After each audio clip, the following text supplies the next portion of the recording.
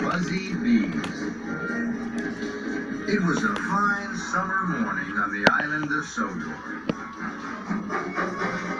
The sun was shining, the birds sang. The flowers bloomed, and Thomas clickety-clacked along the track to Brendam Docks.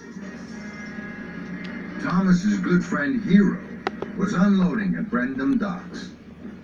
Good morning, Hero. Sir Topham Hatt tells me I have a special today for Farmer Trotter. Good morning, my friend. Yes, you do. Look. Thomas gasped. Flatten my funnel. They look like small white wooden houses. Who lives in them? Bees, my good friend. Lots and lots of bees. Their houses are called hives. Inside the hives, the bees are very busy making honey. This made Thomas excited. Sir Topham Hatt always has honey on his crumpets. I'll puff as fast as I can to deliver the beehives to Farmer Trotter. Suddenly, Hero was stern. Thomas, just slowly and smoothly. Take the truck through the woods.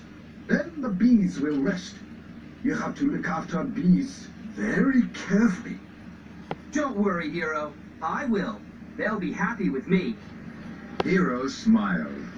Very well. I have to deliver these crates. Then I must pick up some flowers from Farmer McCall. I will visit the bees when I've finished. Hero steamed slowly away. Thomas was coupled up to the beehives. Off we go, bees. Thomas puffed proudly to a junction. Ahead, he saw the track through the woods. The other track ran past a field, full of flowers and bright sunshine. The field with flowers is much prettier than the woods. I'm sure the bees would like that better. So, Thomas didn't take the track through the wood as Hero had told him to. Thomas huffed happily along. Buzzy bees are busy bees, and busy bees make honey. Buzzy bees are happy bees when it's warm and sunny. Suddenly, there was a buzzing and a buzzing. Thomas applied his brakes. Bust my buffers, what's that? Thomas looked over to the field. His bees were everywhere. They buzzed busily, flying from flower to flower. Thomas was surprised. No. Come back, bees! Come back to your hives! The bees weren't listening to Thomas. They were too busy buzzing in the field. Thomas tried again. Please come back, bees. We'll be late for Farmer Trotter. But still, the bees weren't listening to Thomas. Fizzling fireboxes. I can't take the beehives to Farmer Trotter empty. Then, an idea flew into Thomas's funnel. The bees like flowers. I will chuck my hardest to Farmer McCall's and pick up the flatbed of flowers. Then, the bees will buzz around my flowers and back to their hives. So, Thomas was uncoupled from his flatbed. Then he steamed swiftly away.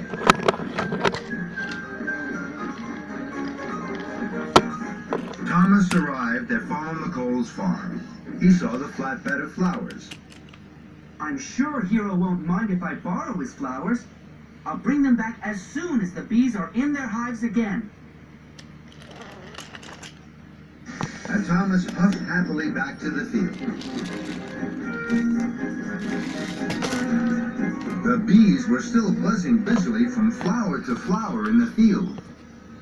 Then they saw Thomas's flowery flatbed. The buzzy bees left the field and buzzed all around Thomas. They flew into his funnel. They buzzed his boiler and whizzed his wheels. Trembling tracks! This flatbed of flowers wasn't a good idea. Go away, bees, please! Buzz into your hives and make honey. But the bees weren't listening to Thomas. They were too busy buzzing. I must race like the wind. Then maybe the bees will be blown off my buffers and fly back to their hives. So Thomas pumped his pistons and raced away. But the bees didn't mind the wind on their wings. They flew round Thomas like a buzzing cloud.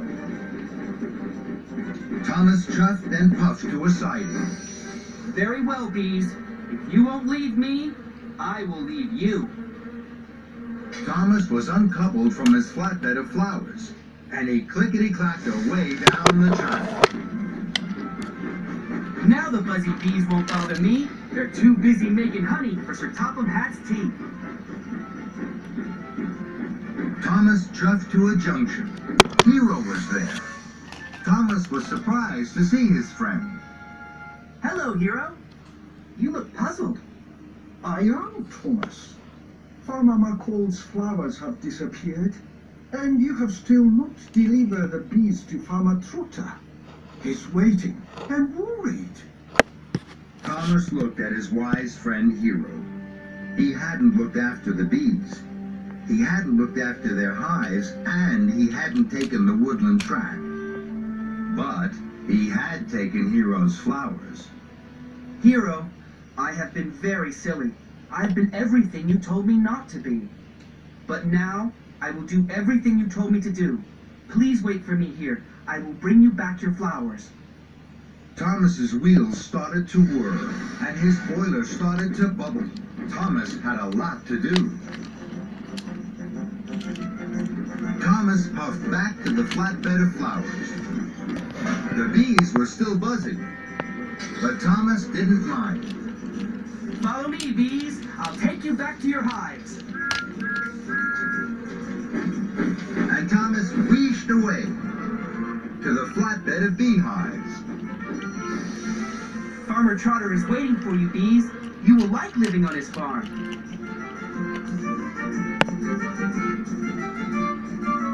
Then Thomas chuffed carefully away and took the track through the woods.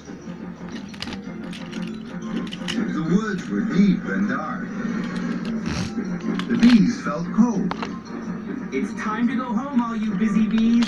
It's time to make honey in the shade of the trees. And the busy bees buzzed into their hives. Farmer Trotter was waiting for Thomas. He was very pleased to see his new beehives. Thank you, Thomas. But why have you brought me all those flowers? They're not for you, Farmer Trotter. Hero is waiting for these. I must hurry. Thomas pumped his pistons and puffed down the track. Hero was waiting for Thomas. So, my good friend, here are my flowers. I'm sorry, Hero. You will be late, I know. But from these flowers, Farmer Trotter will have the best honey on Sodor. The two friends smiled. It had been a very busy, buzzy day.